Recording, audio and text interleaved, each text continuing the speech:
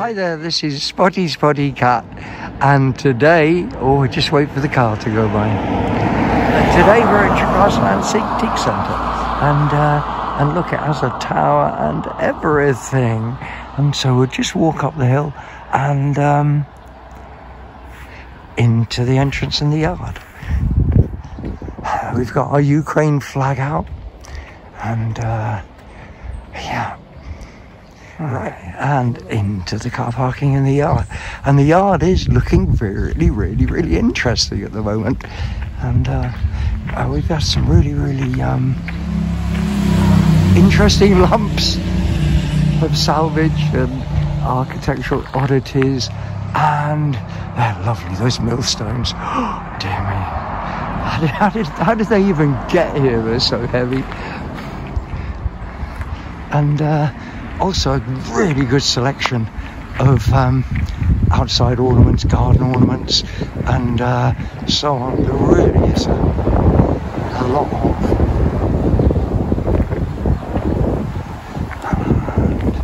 And once they start going a bit green and crusty or whatever, the concrete just assumes a patina.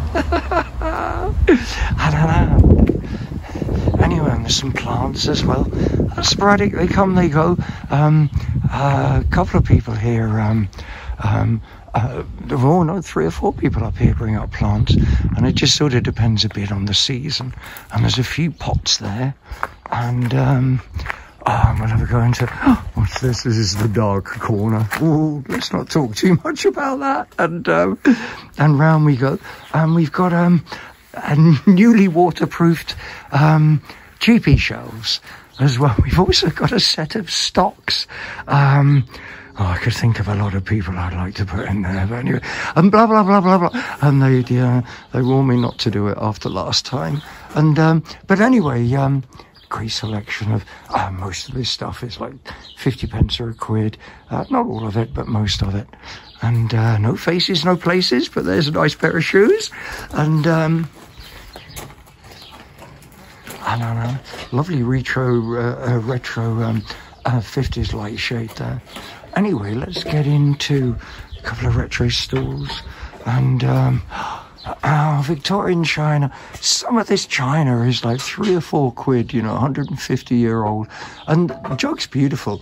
So is the tureen as well. I always think tureens are undervalued these days, because a milk churn, a couple of just nice, very usable caravan patio chairs. Anyway, let's go in and ramp and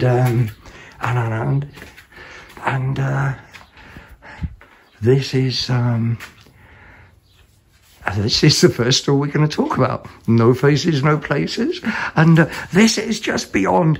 This is a biscuit tin. And first thing you want to do is try and open it. But it has never, ever been opened.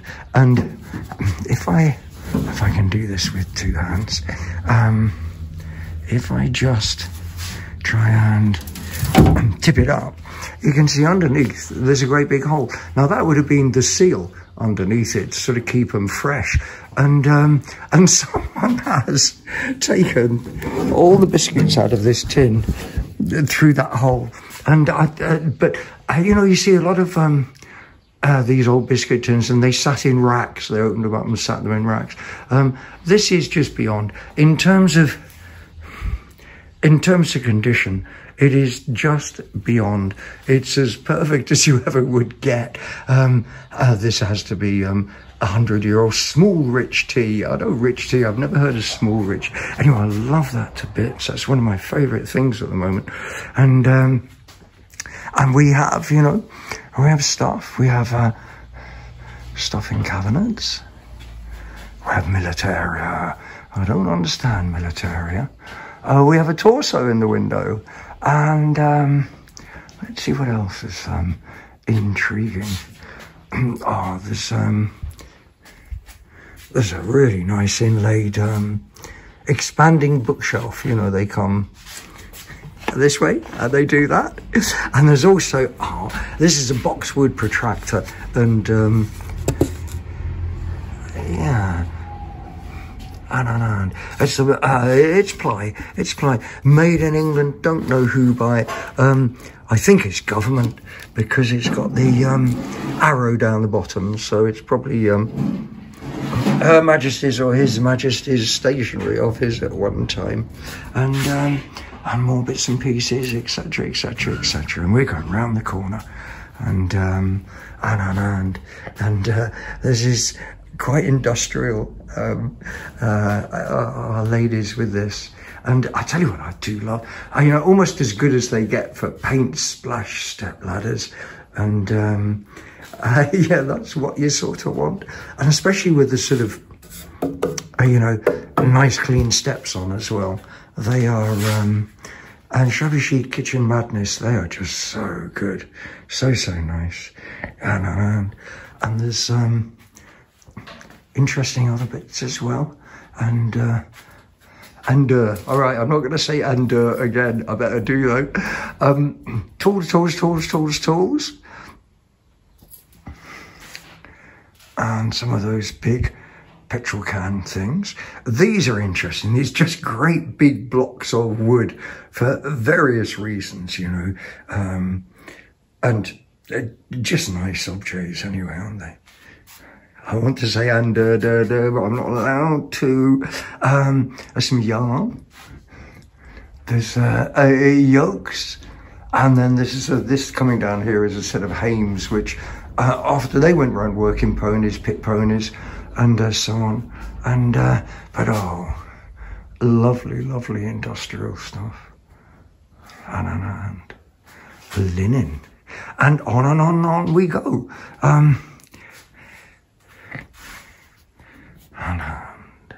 And there's some more bits in the alcove, and then the bring, oh, someone wants us.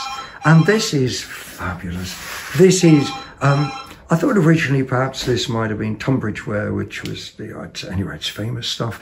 I don't know, but this actually is Sorrento ware. But the inlay, that is all little square pieces of wood inlaid. It's a jewellery box, I should imagine from the 1920s, something like that. And it has little bits here. And Eastman has its key. Oh, that's fab. I wonder what's on that. That's £65, which £65 it's enough money, isn't it? But for what that is, oh, it's tuppence halfpenny. That is so beautiful. Let's go around. These jugs I loved. They're sort of spongeware in daub, there's a pair of them. But you know, I actually prefer this side. That's spongeware, and probably blown with a straw as well, you know, just to make a tree and a few daubs on. And there's a pair of them. And God, that's £6.50 each. And they've got to be, I don't know, 1870, 1890, something like that. And onwards we go. And we've got cauldrons and we've got black pots, and by the fire hearth. And around we go. More smokes, more china, and oh, then in the case there's a fab enamel sign. You know, new Bolio soap, a safe disinfectant, as opposed to the dangerous ones, yeah. And yeah, maybe in those days, you know, you needed to be reassured. And that's going to be, I should think about 1910-ish. Enamel signs are not cheap. I'm not going to tell you how much that is. I'm just wiping away the sweat. But they go, you know, they're really desirable. Lovely pair of little silverback dogs in there in front of the white horse. And round we go. Hope that's not too quick. And then we've got more bits. There's some really interesting planes in there, and two brass Scotty dog bookends, and then there's also, whoops, watch my fingers. all the way down here, there's a selection of cars, and we're going round the corner.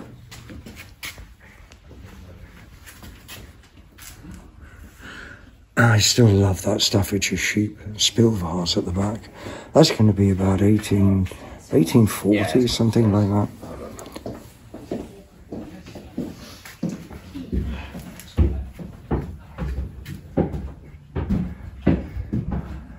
Just yeah, desirable, objet trouvé of desire, and there's some really interesting little smalls here.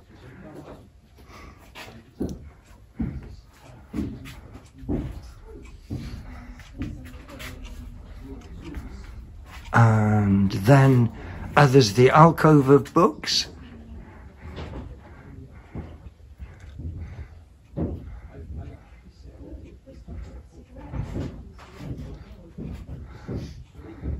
And that sampler up the top, that's interesting. Oh, here we go then. I hope I won't make you dizzy. And yeah, and another sea of interesting things. I love these. These are Royal Crown Derby. There's, I think there's 5 of them all told. And, you know, that sort of chinoiserie that you do get. But beautiful bone china, just the most ridiculous quality, and Mikado pattern, and I think they're £5 each, and oh, and these sort of Steinware jugs, you know, they're German sort of stoneware, but you don't see jugs, you see a lot of steins, you know, beer jugs with the metal tops on tops of. Anyway, off we go.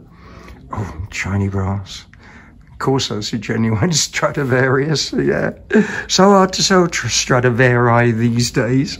And what's a hammer for? And and more smalls. Oh, I love that. Glass tulip. Oh, I love that. I have a thing at the moment about glass. I also love the African ladies as well. And does that sound bad? And onwards we go. Oh, there's another one of those tulips. And there's also a lovely lustre Staffordshire jug. I guess again about 1840, 1850. Oh, we're going to go upstairs in a minute. Let's carry on. Round the corner here, we have fabrics. Oh, these are Welsh quilts. Not Welsh quilts, they're tapestry blankets. We used to have a factory about 10 miles away. They used to make those, but it's been closed down for a good 20 years. And one of those blankets can easily make 125 quid. And then we've also got clothes, which I don't really understand a lot about. But I do like this.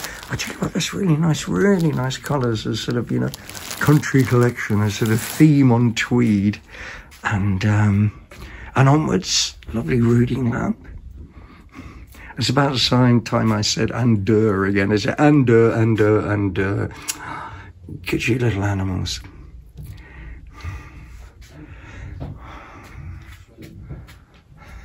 And round we go again. And more. Cabinets full of. And, you know, if you see anything interesting that you fancy, you can always ring the centre. And this is, again, one of my favourite things in the centre, which is a Victorian homily, but it's just lovely. That's about 1880, 1890, and there's a pair of them. I just focused on the dad one. Anyway, off we go again, and all the mirrors, and sparkly bits of bling and all sorts. And now we're into the next unit, which has a lot of really quirky things.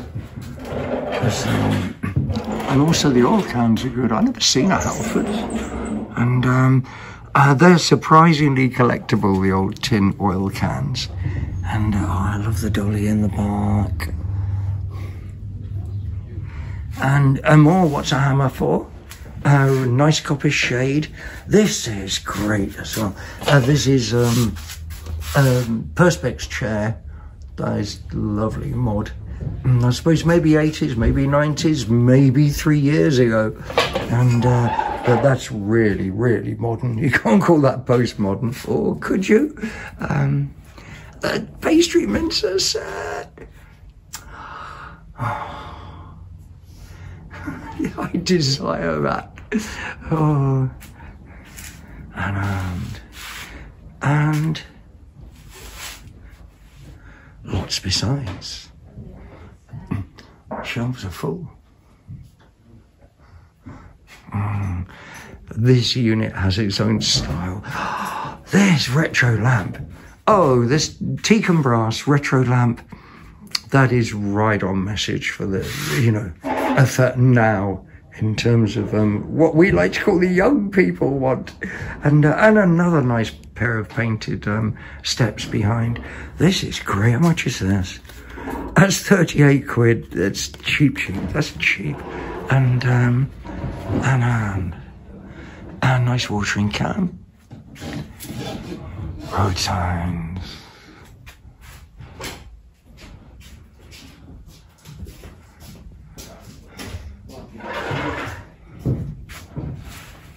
And we're gonna head off down and round the corner again.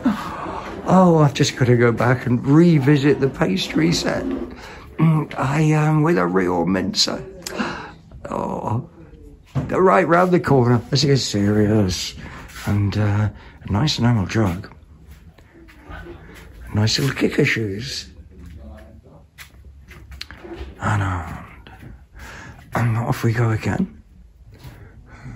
Good selection of Loster jugs. This is what they call a fountain. They're great to have on top of your Rayburn if you've got one, and leave them filled full of water. And then you can just fill your electric kettle with them. And the electric kettle takes about sort of 30 or 40 seconds to boil. At least that's what I used to do when I had a Rayburn. I haven't got a range anymore. And this is full, again, of such interesting things. That barometer, as is, but £38. That is so beautiful.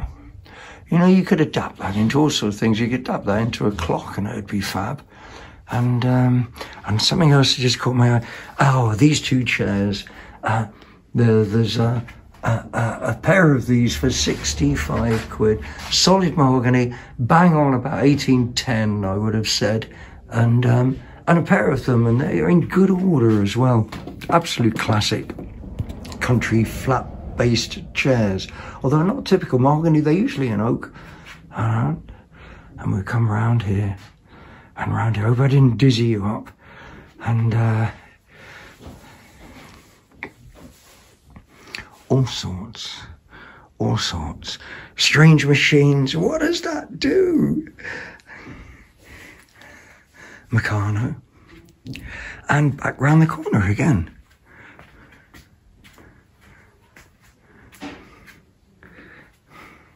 Aluminium cookware. And some more china. Oh, I like that tin. Just perhaps because I don't know it.